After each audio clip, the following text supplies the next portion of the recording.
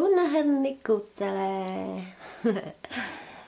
Cum v-am promis, apar cu un nou video, acum vin mai rapid, vara nu prea am timp, și cum v-am promis, vă arăt cei mai micuți pe care îi fac eu. Aici am un ursulet și cățeluș, am și iepura și nu mai știu ce am făcut așa mic. Totul fac pe același corp, doar fața le-o fac altfel și am să vă arăt cum. Acum am să încep o să încerc un bebeluș. Deci, cum am spus, corpul este la toți la fel, doar poate un pic piciorușele le faceți mai lungi, mai scurte, asta vedem noi, și apoi la față diferă tot ce fac eu. Acesta e un jegus, le-am de vreo 5 ani și l-am avut la cheia de la mașină. Acum mi s-a rupt și pentru că el mi s-a rupt, m-am hotărât să nu le mai fac lănțicul din lână. Acum am cumpăr, ăsta e un pic cam lung, e un defect probabil, îmi cumpăr aceste lănțicuri și le pun astfel, deci majoritatea le am cam așa de lungi și le pun așa ceva, un lănțic, și acesta se poate rupe normal, dar cred că ține totuși mai mult decât lânica.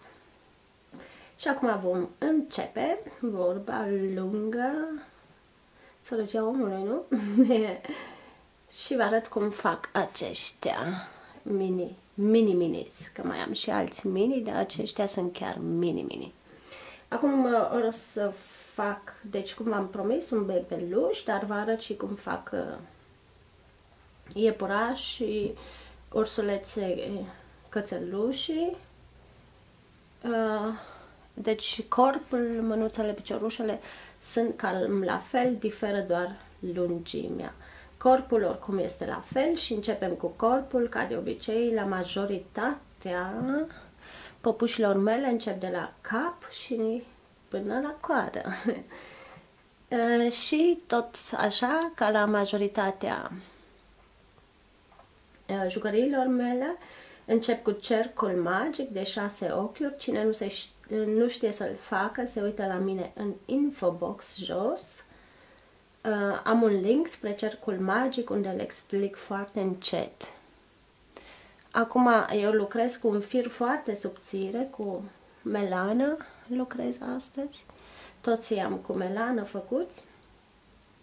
Se poate lucra și cu un fir mai gros și normal ei ies mai mari un pic.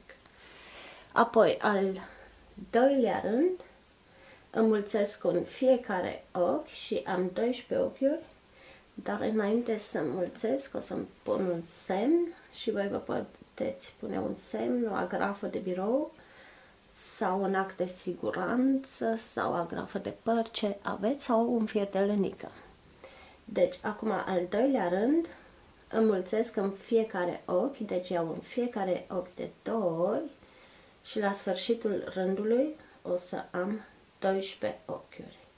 Deci luați de 2 ori în fiecare ochi.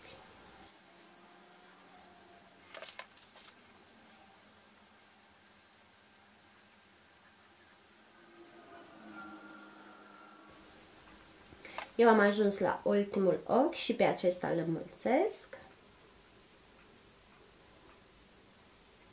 Deci iau de 2 ori în același loc.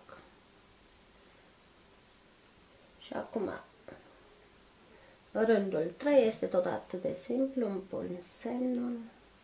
Și acum faceți un ochi simplu și un ochi se înmulțește, un ochi simplu, unul înmulțit și la sfârșitul rândului o să aveți 18 ochiuri.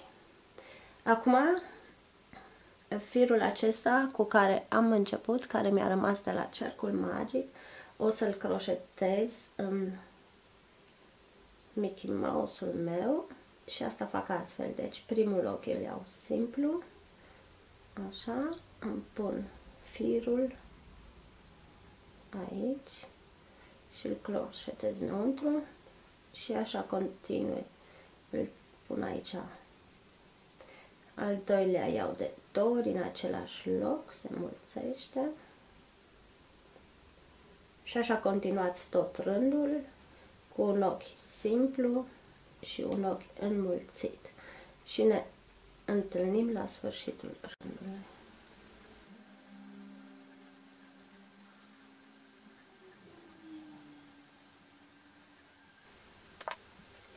Și am ajuns iarăși la ultimul ochi pe care îl înmulțesc. Și următorul rând este tot atât de simplu. Fac 2 simple, unul înmulțesc, 2 simple, unul înmulțesc.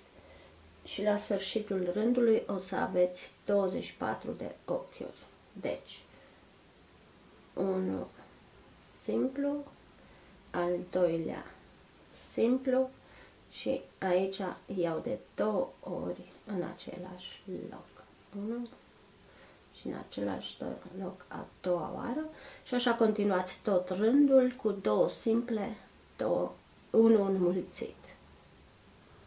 Și ne întâlnim la sfârșitul rândului.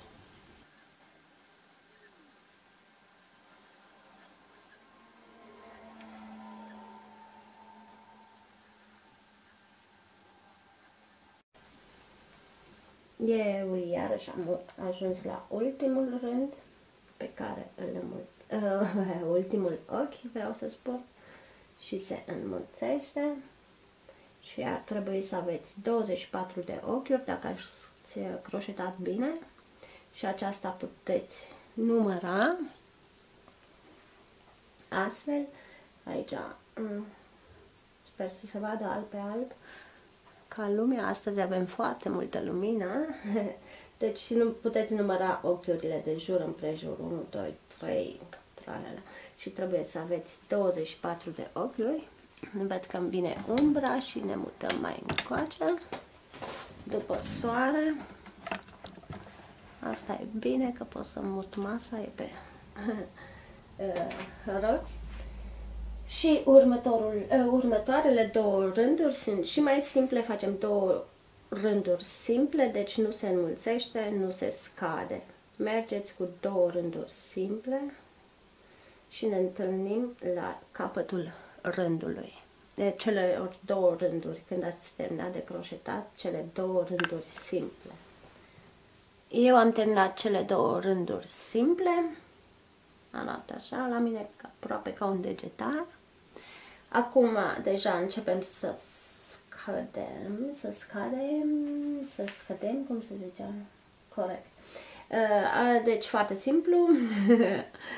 Acum fac 2 simple și un ochi scad, 2 simple și unul scăzut, așa fac tot rândul și vă arăt. Deci 1,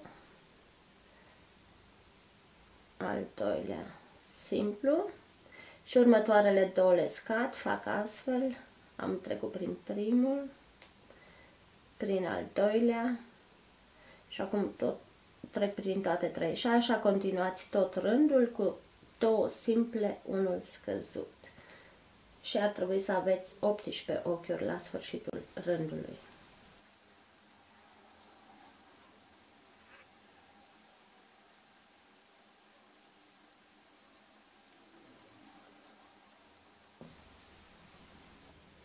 Eu am ajuns la ultimele 2 pe care trebuie să le scad. Îmi pun iarăși semnul. Următorul rând este la fel de simplu. Acum facem unul simplu, unul scăzut, unul simplu, unul scăzut. Asta fac astfel, deci unul simplu. Și următoarele le scad, deci trec prin primul, prin al doilea și apoi trec prin toate 3. Și așa continuați tot rândul, unul simplu, unul scăzut și ar trebui să aveți 12 rânduri la sfârșitul rândului.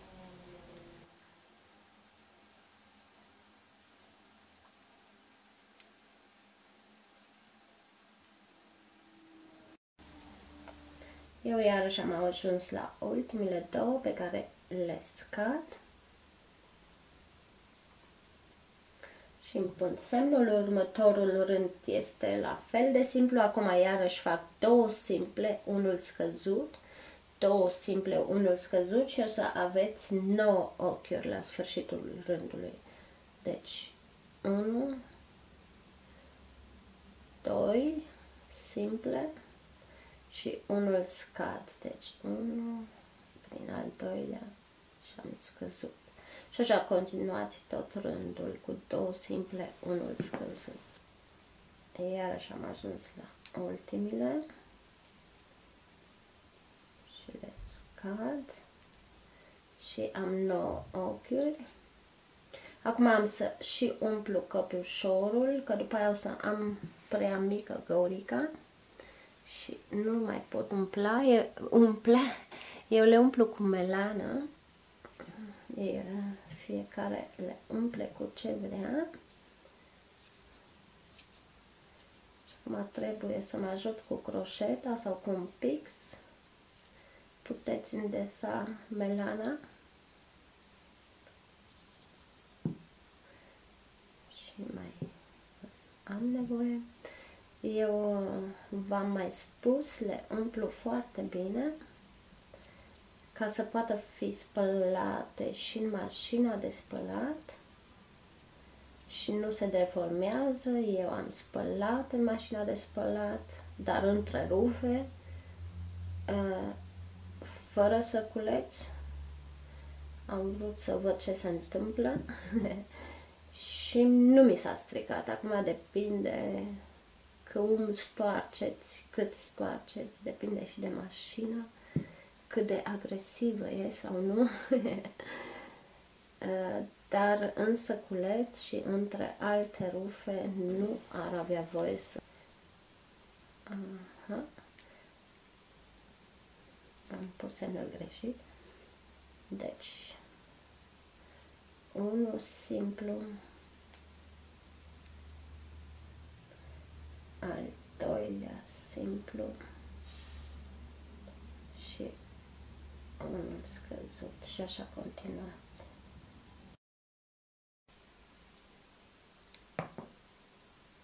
Și acum ar trebui să aveți 7 ochiuri.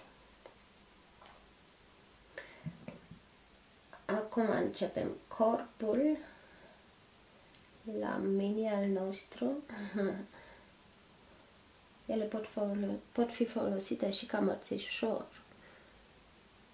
Atât de mici sunt. Iar avem o umbră. Iar trebuie să mă mut.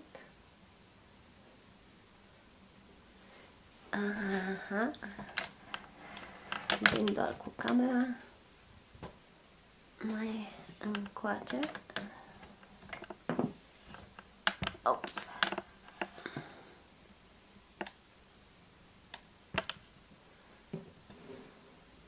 Așa. Ups. Deci pot fi folosite și ca mărțișoare sau broșă. Acești minionci. Și imediat începem corpul, dar văd că rămân. Așa, acum începem corpul. Am schimbat și acumulatorul. Și asta o facem astfel, deci mergem în continuare. După ce l-am umplut, dacă vreți, vă uitați, dacă mai vreți să puneți un pic, să umpleți aici cu melană, eu mai vreau un pic. Acum am observat că m-am luat cu vorba, dar nu e prea târziu.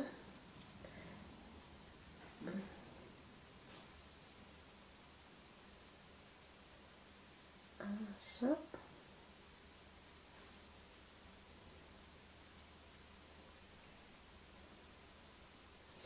Și următorul rând, iarăși este foarte simplu.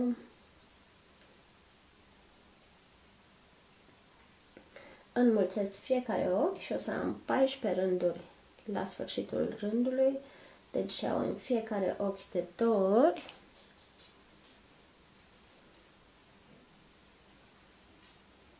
Deci 1 și a doua oară tot în același loc, să aveți grijă să nu vă agățați în melană și așa continuați tot rândul, înmulțiți în fiecare ochi.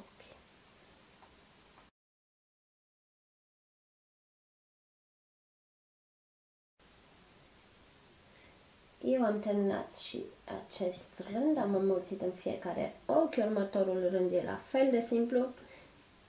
Facem un ochi simplu, deci un ochi simplu și următorul îl înmulțim, iau de 2 ori din același loc și la sfârșitul rândului o să aveți 21 de ochiuri, deci unul simplu și unul înmulțit.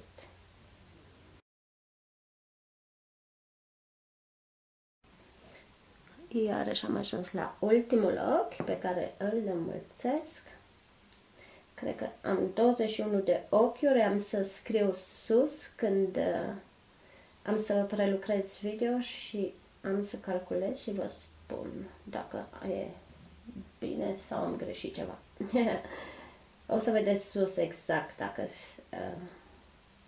deci nu mai are rost să vorbesc. Următorul rând este tot atât de simplu. Facem un rând simplu, nu se înmulțește, deci mergeți cu un ochi simplu și ne întâlnim la sfârșitul rândului.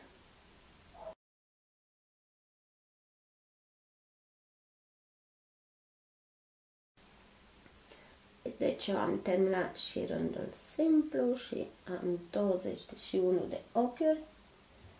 Acum iar și încep să scad și fac astfel 2 ochiuri simple și unul scăzut, 2 simple și unul scăzut și o să aveți 15 ochiuri la sfârșitul rândului. Deci 1 simplu, al doilea simplu și acum scad, trec prin primul ochi, trec prin al doilea ochi și cu firul trec prin toate 3 și așa continuați tot rândul, 2 simple, unul scăzut.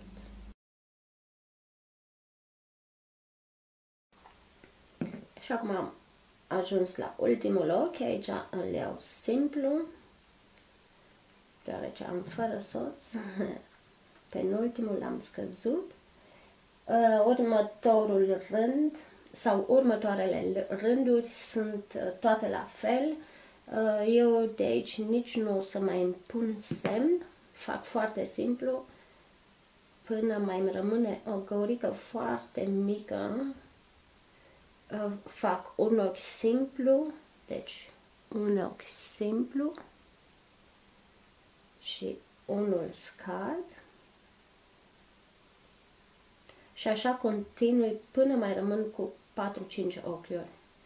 Deci un ochi simplu și unul scăzut de jur împrejur și la un moment dat am să îl umplu.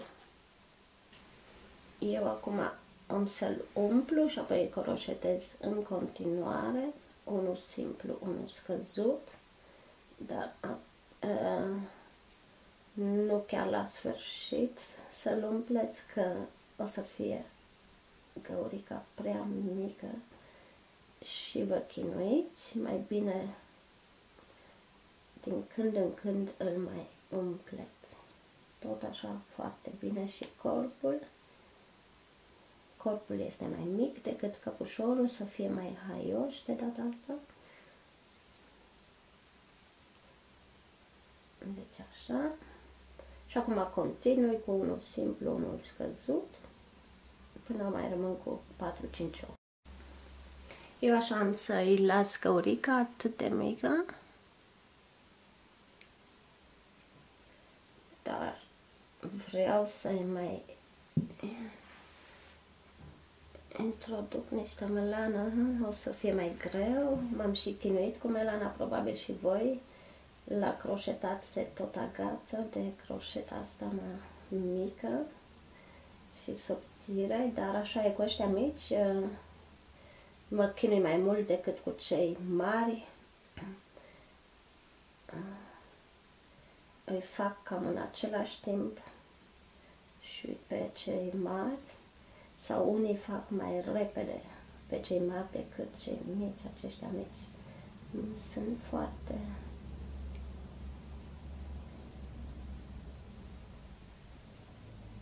Trebuie să ai răbdare cu ei, că se agață, nu vezi seara. Așa.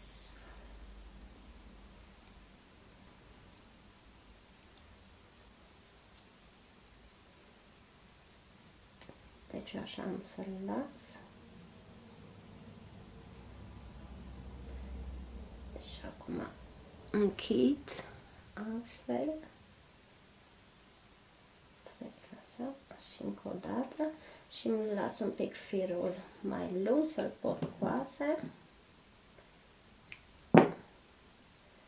Aici jos, asta o fac astfel.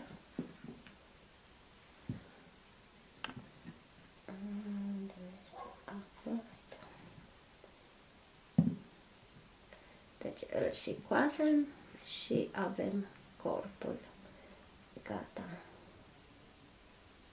Dacă nimeresc să bag în ac. Asta fac astfel. Acum intru cu acul în fiecare ochi care mi-a rămas. Trec prin ambele limbuțe.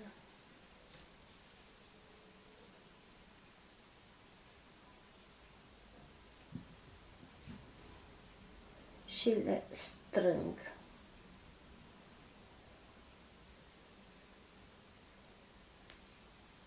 Și atunci arată aici frumos.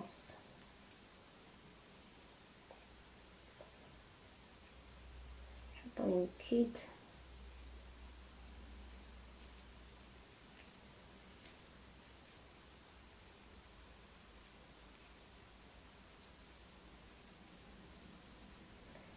Și eu îmi ascund firul așa prin el. Dacă v-a rămas o găurică mică de la scăzut, mai treceți pe acolo cu firul să nu se vadă melana. Și mai treceți cu firul așa prin el și se mai și stabilizează melana. La ăștia mici nu e așa mare nevoie, sunt prea mici ca să refugă melana de colo-colo. La cei mari este mai indicat.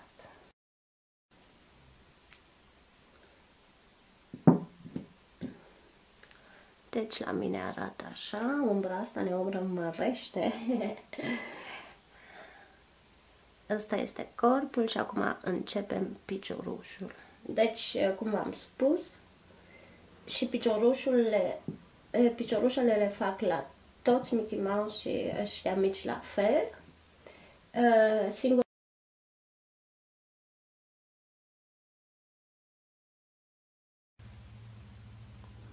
acum începem mânuțele sau lăbuțele, mânuțele.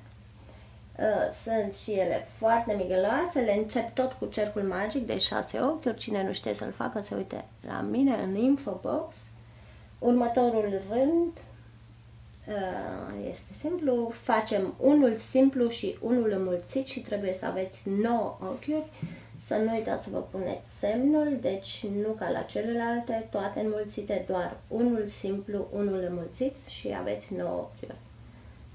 Deci unul simplu și următorul iau de 2 ori în același loc. 1 și a doua oară. Și așa continuați.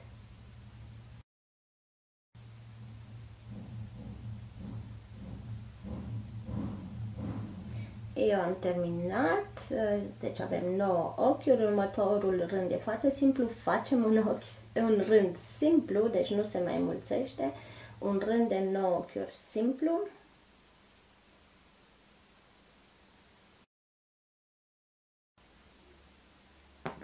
Eu am terminat rândul de 9 ochiuri. Aici e foarte migălos, să aveți grijă, de obicei vrea să se întoarcă pe dos. să se întoarcă pe partea care trebuie. Acum iarăși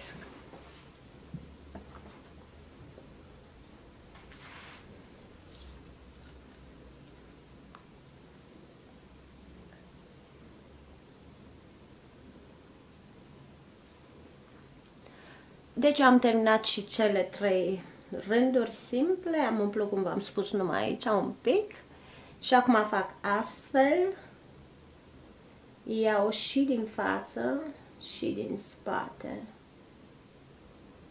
sper să se vadă și fac deci doar un rând de jumătăți, deci nici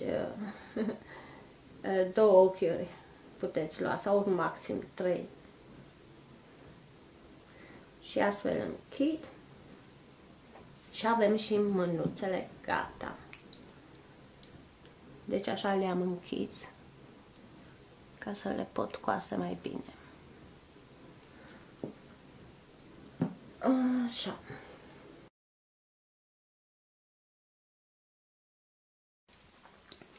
Și piciorușele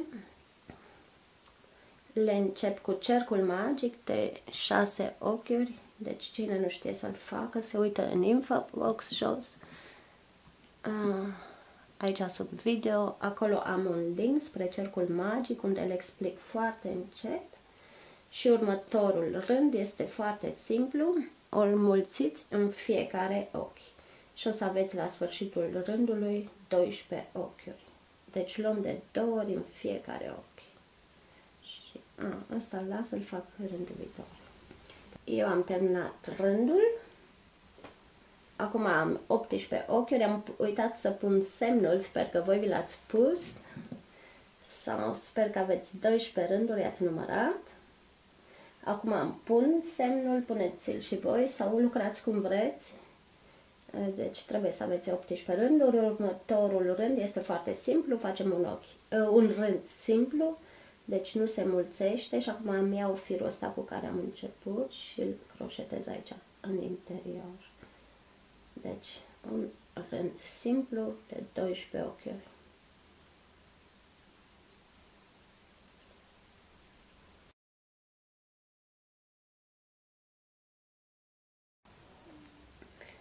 Eu am terminat acest rând, deci picioarele și mânuțele sunt foarte micăloase, trebuie să aveți răbdare, mai ales dacă lucrați cu lânică așa subțire ca mine, cu melană.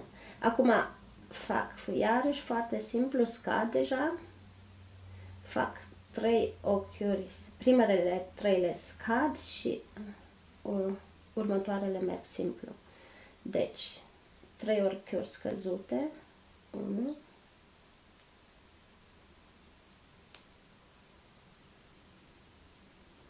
al doilea,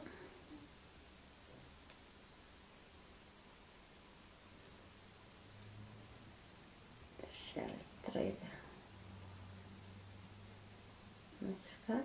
Și următoarele mergeți simple și ar trebui să aveți 9 ochiuri.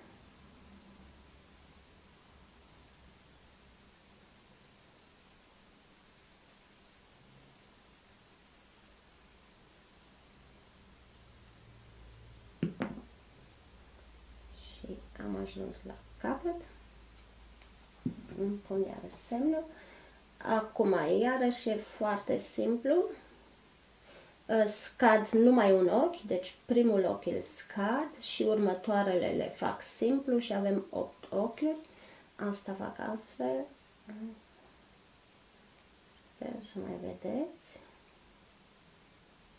Deci primul am scăzut și următoarele le iau simplu și mai avem 8 ochiuri. Eu acum am terminat și acest rând. Acum facem, îmi umplu aici, asta o să fie lăbuța, foarte mică. Trebuie doar un ghem mic. temelană.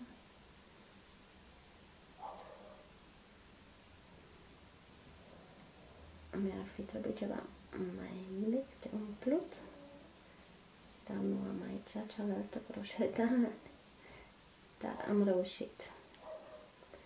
Deci îl umplu și dau totuși cât pot forma asta de lăbuță.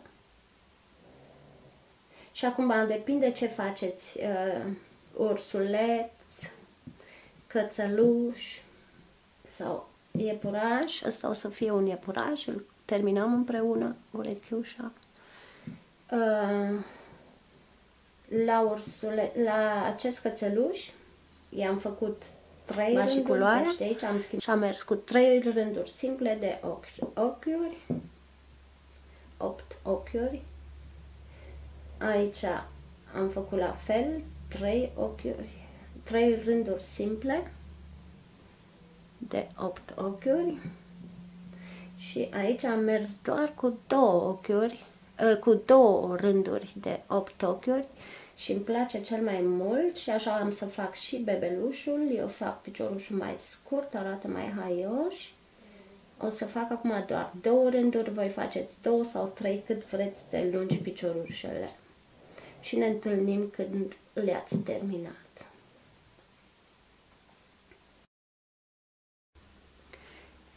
Deci am terminat cele 2 rânduri, vreau să am piciorușe scurte, mi-am terminat cele 2 rânduri simple și închei astfel, deci trag așa și îmi las firul mai lung ca să pot coase piciorușul. Voi, dacă vreți să fie ca la cățelușul ăsta să se miște picioarele, faceți un rând acum de jumătăți, nu închideți. Deci, cum am mai făcut și la multe jucării de la mine, și la mânuțe o să facem așa. Striviți aici piciorușul și mai faceți un rând simplu cu ambele, deci luați și din față și din spate, așa. Și faceți 2-3 ochiuri și așa închideți piciorușul, dar nu uitați să îl umpleți un pic, nu prea mult dacă îl faceți așa să se miște. Și acum îl umplu și voi mai trebuie să faceți un picioruș, eu le am pe ambele. Gata. Și cât se poate dați forma asta de lăbuță, dacă vreți, nu e musai. Mie îmi place să se vadă așa aici forma asta, așa ca un L. Ups. Deci am făcut acum piciorușul scurt și pe al doilea arată la mine așa. Ambele, să am umplu mai mult, trebuie să mai umplu și pe asta un pic. Da, și asta să aveți grijă să fie umplută la fel.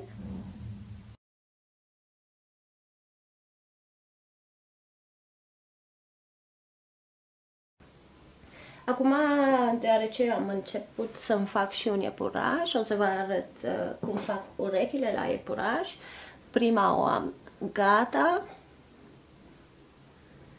Aici am făcut cu culoare înăuntru și am să-i o cos un pic așa, o să coasem împreună și să se vadă un pic mai drăguț.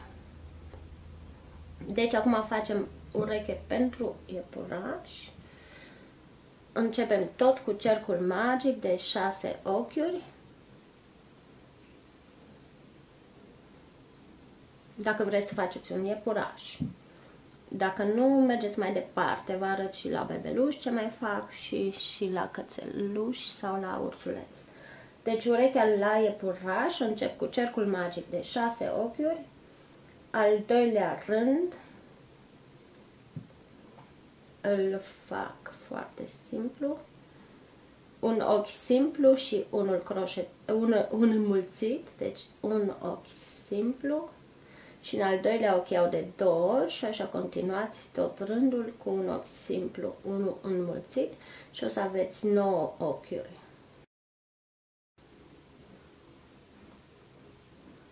Acum faceți 3 rânduri simple de 9 ochiuri.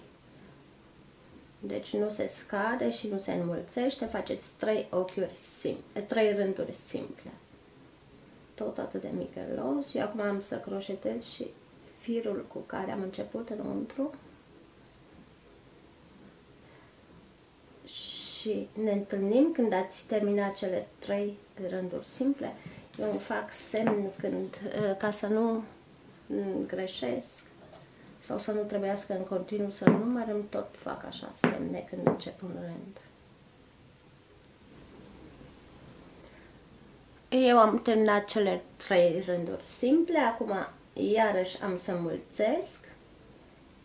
Deci fac 2 ochiuri simple și unul înmulțit și o să am 12 ochiuri.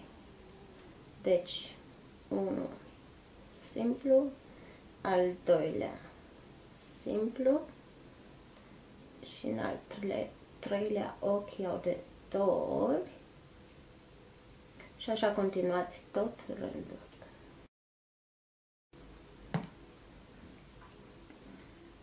Eu am terminat și acest rând, înmulțesc în ultimul ochi și aveți 12 ochiuri acum. Și următoarele rânduri sunt foarte simple, faceți iarăși 3 rânduri simple de 12 ochiuri. Deci nu se scade, nu se înmulțește, faceți 3 rânduri simple. Și ne întâlnim când ați terminat cele 3 rânduri simple. Eu am terminat și aceste 3 rânduri, așa arată la mine. Și acum închid foarte simplu. Dacă vreți să le faceți mai lungi, le puteți face și mai lungi, mai mari. Dar zic că mie mi-ajunge. Las un pic firul mai lung să le cos. Și am să le cos așa. Și aici, în mijloc, am să-i desenez firul ăsta cu carioca. Asemănător ca un fau. Și arată mai interesant. Și asta trebuie să țină la spălat.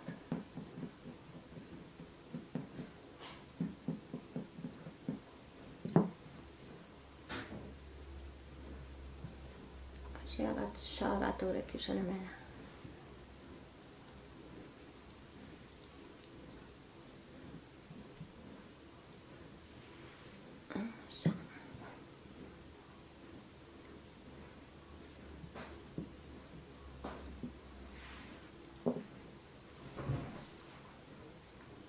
Ursi?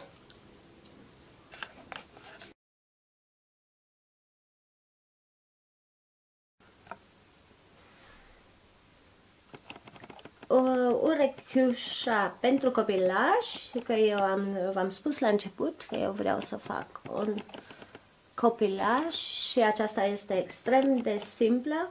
Faceți cercul magic de 6 ochiuri și nu-l închideți, rămâne un semicerc și faceți aici la sfârșit un ochi. Am acum altă croșetă, nu știu ce am făcut cu cealaltă. Și îl închidem. Și aceasta va fi urechiușa pentru copilași. Deci doar cercul magic de 6 ochiuri, dar lăsați neînchis, rămâne semicerc. Așa. La iepuraș v-am arătat.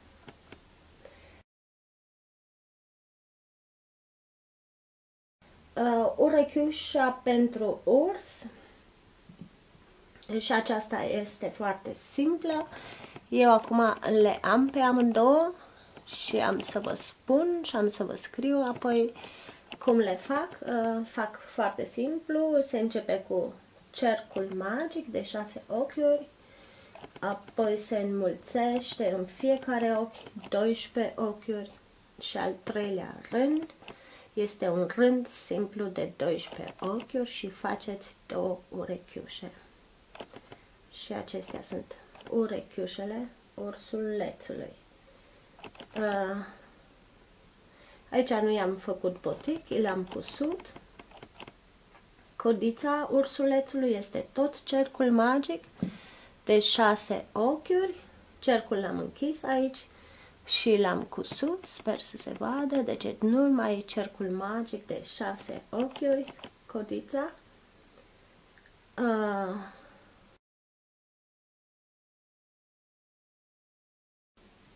La cățeluș, dacă vreți să-i faceți urechi ca la căței de lup sau așa, faceți ca la iepuraș până la rândul 5.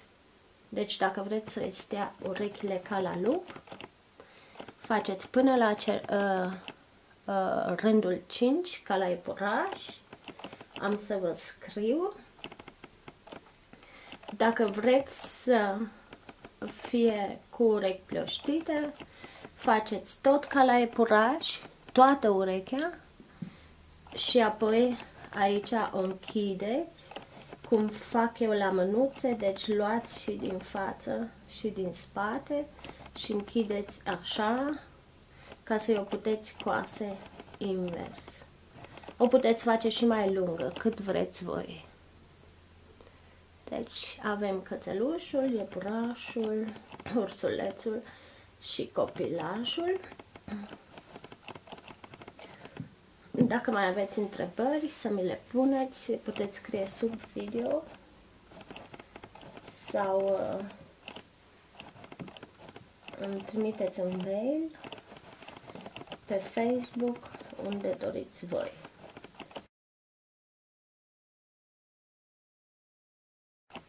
Și acum eu cos ca cele mari, cu mare grijă. Aici la iepuraș am cusut deja jumate. Eu tot mereu, ca să le cos bine, să nu fie prea strâmbe sau să nu le cos strâmbe, tot mereu le prind cu boldul.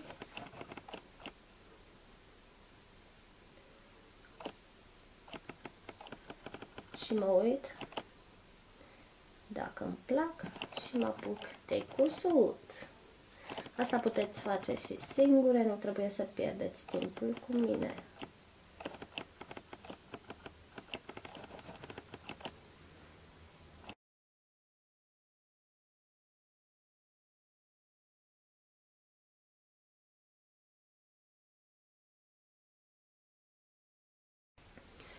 Acum așa arată piciorușele la mine.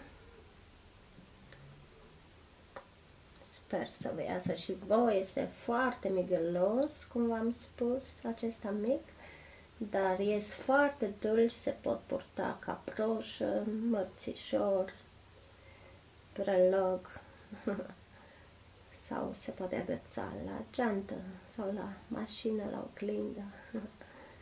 Așa, acum mânuțele, cum v-am mai tot spus eu în filmulețele mele, le pun, mă scuzați, le pun paralel cu piciorul, să fie aici pe aceeași linie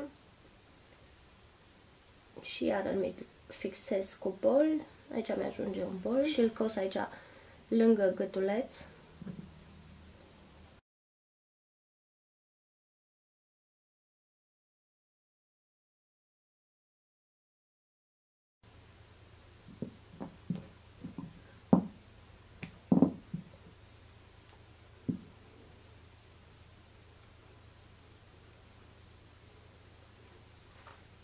Și acum am și mânuța, așa arată acum la mine și aceasta am cosut-o foarte bine ca să nu se rupă, mai ales la ăștia mici, sunt mai periculoși decât cei mari, sunt mai sensibili, nu mai periculoși.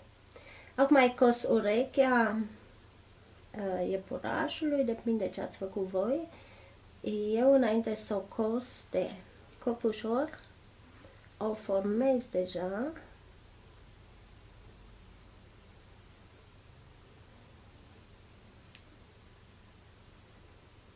Și asta o fac astfel. Aici unde mi-am colorat, apăs cu acul și într-o parte am firul cu care am terminat și intru cu el în partea cealaltă și le prind împreună. Și abia acum îl cos aici lângă cercul magic, cum ați început căpușorul în următorul rând. Și aici trebuie să mi-l prind, că mie îmi alunecă.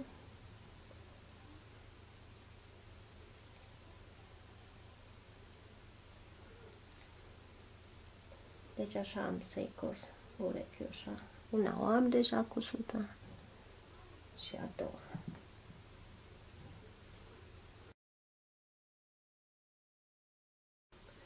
Deci acum arată așa la mine urechiușele și vreau să-i fac una bleagă și n-am tăiat firul.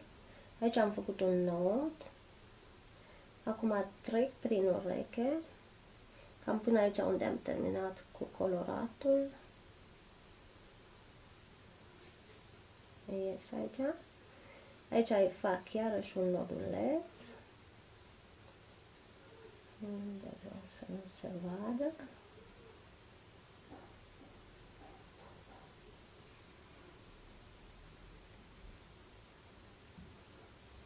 Iau vârful urechiușei și îl îndoi așa. Și are un pic bleagă. Puteți să faceți și mai mult bleagă, trebuie să intrați mai jos.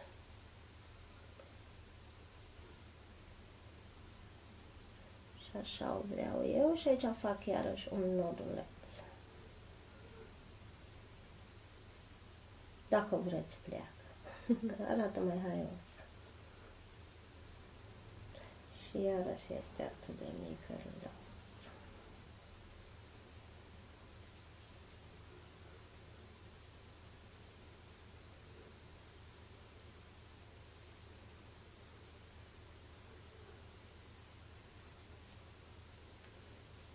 Și după ce am făcut nodul, trec iarăși prin urechiușă și îmi tai firul.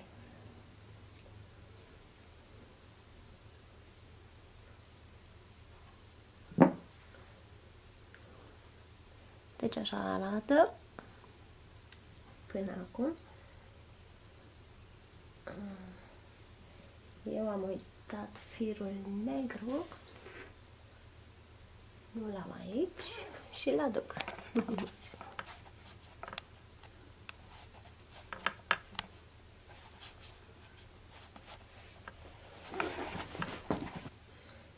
Acum am cos fața. Se poate și desena cu carioci, cu marker, care nu mai iese la spălat. Eu acum am să-i cos, să vedem cam cum. Deci tot așa îmi pun niște bolduri.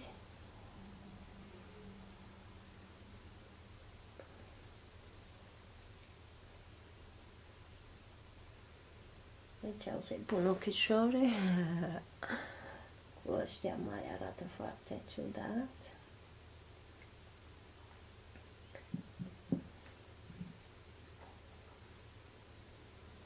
Și apoi intru cu firul negru. Eu mi-am făcut un nod. Intru pe aici pe unde am scăzut. Sunt găurelele un pic mai mari. Și ies unde mi-am pus boldul. Și atunci împing nodul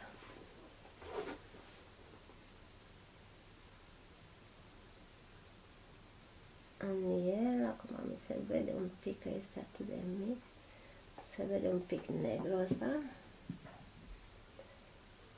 și să nu se vadă așa mult, îl tai mai scurt.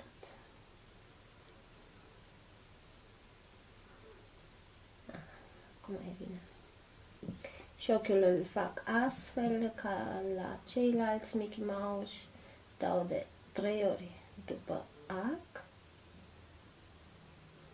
așa, și apoi intru în același ochi pe unde am ieșit și plec la al doilea ochi. Și acum îmi trag firul prin astea trei, câteodată merge mai greu, depinde de firul care îl folosiți. Unele merg mai greu, unele mai ușor. Și așa mi-arată ochiul, primul, al doilea la fel, dau de 3 ori după ac și într-un același ochi. Și acum aici pe la mijloc, pentru năsuc nu mai pun bolurile, sunt prea mari pentru piticul ăsta. Mă delutează un pic și o să-mi fac așa un triunghi foarte mic de 3 ochiuri.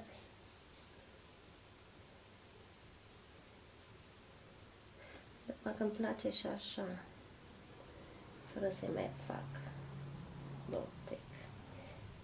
Să vedem. Pot să-l tai, să-l fac din nou.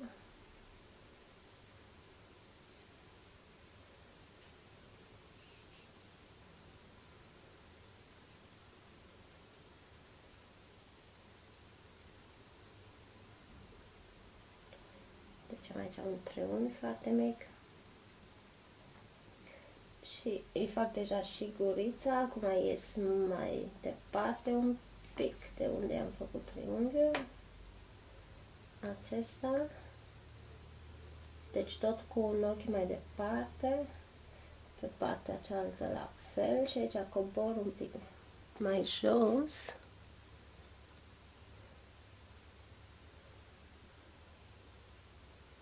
și ies cu acum un pic mai jos, ca să îl pot să fac să zâmbească, am pe o parte un pic mai lung. Nu-mi place. Cred că o să-i las o liniuță, o să arate mult mai bine. Ia să vedem. Da. Aici la față trebuie să vă jucați un pic, că depinde cum l-ați croșetat, ce formă are, tot mereu mă uit ce îmi place și cum îmi place. Acum ies aici deasupra ochiului să-i fac sprâncenele. Deci să vedem prima oară dacă mi-a plăcut gurița, cu boticul așa, da. Deci aici așa îl las la guriță.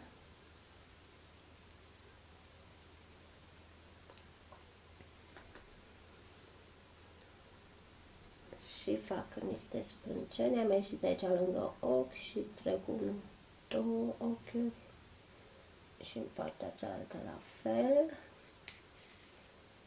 Și le fac trepte, iarăși 1, 2 și aici eu intru iar în sprânceana cealaltă, în prima, ca să-i pot face noduleț. Eu de obicei aici la sprâncene închid, fac așa un ochi și intru iarăși în cealaltă.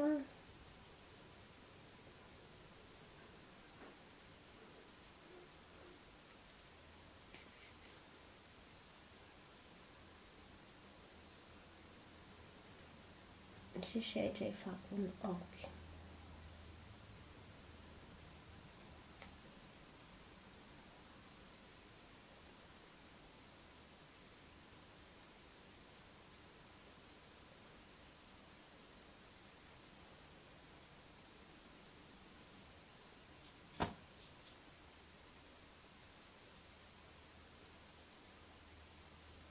Și mi le ascund așa. aici în spatele tai.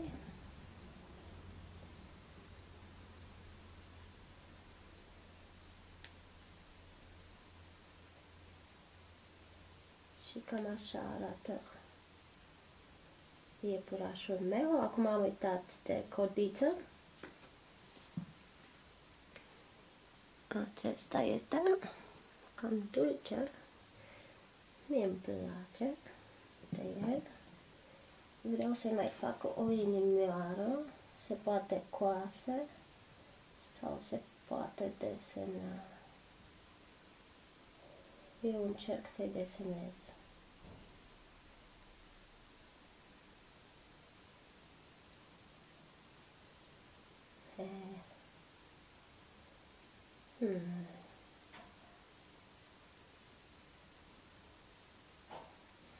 Aproape ca o inimioară. Și am să-i pun o fundiță sau ceva la gât.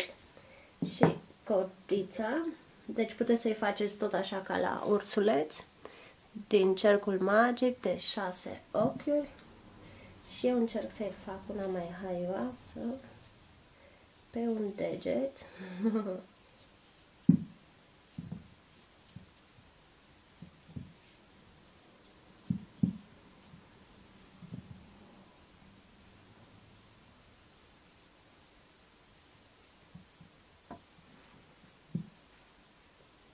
Am dat cam de 25 de ori după deget. Acum încerc să scot firul care îl am pe aici.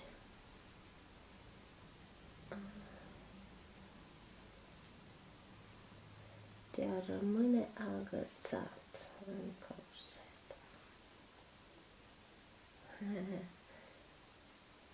Așa.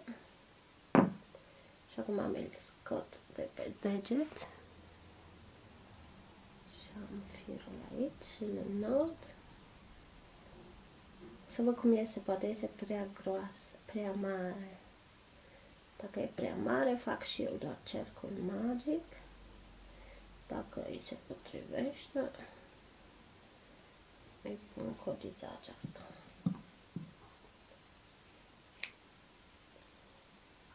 Poate trebuia să pun mai mult.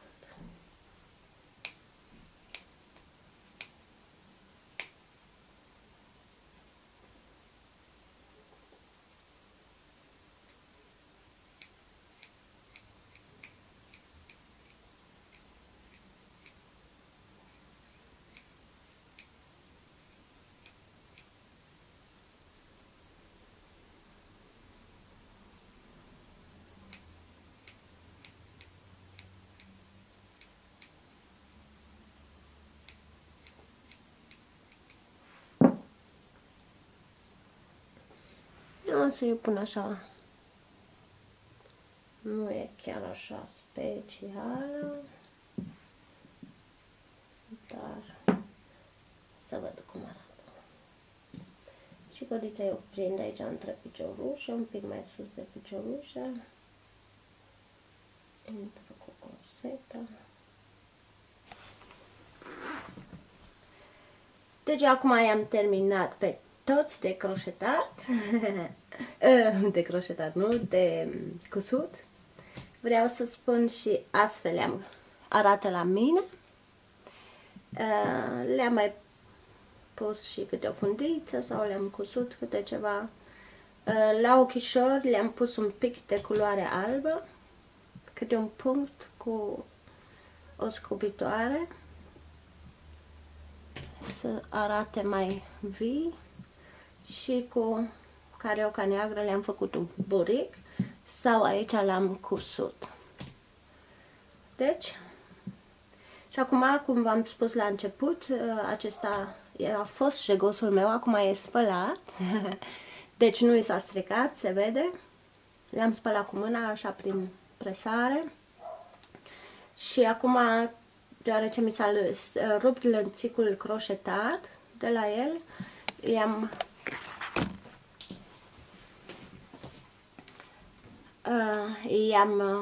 prins un lănțic din acesta de breloc și așa am să fac de acum la toate, cred. În fine.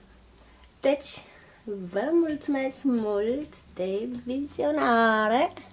Sper că v-a plăcut și că ați înțeles și mă bucur foarte, foarte mult dacă distribuiți filmulețele mele și pe platformele voastre și dacă ne dați un like. Și vă aștept cu întrebări, dacă aveți întrebări sau dorințe ce să fac în continuare pentru voi, ce video.